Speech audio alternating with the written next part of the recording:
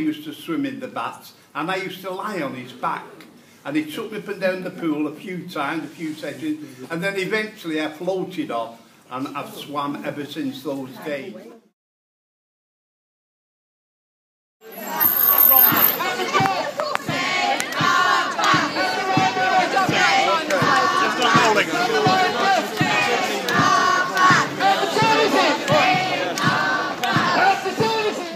I swim here for my health as well as my pleasure.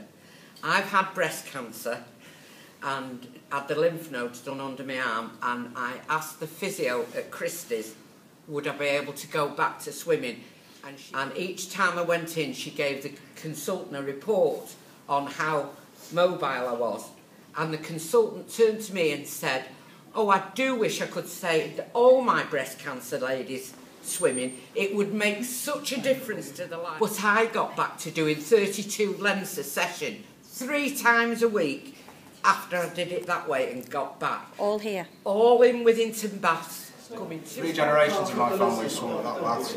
My grandfather swum there from the day it opened until the day he died, pretty much. I swam there, I learned there, and now my son is swimming and learning there as well. You know, and I'd like to think that pool would still be there for his children. If they close the baths, most of the beavers won't be able to get the swim now. I've got rheumatoid arthritis, common swimming, and with medication, if I managed to get out of a wheelchair.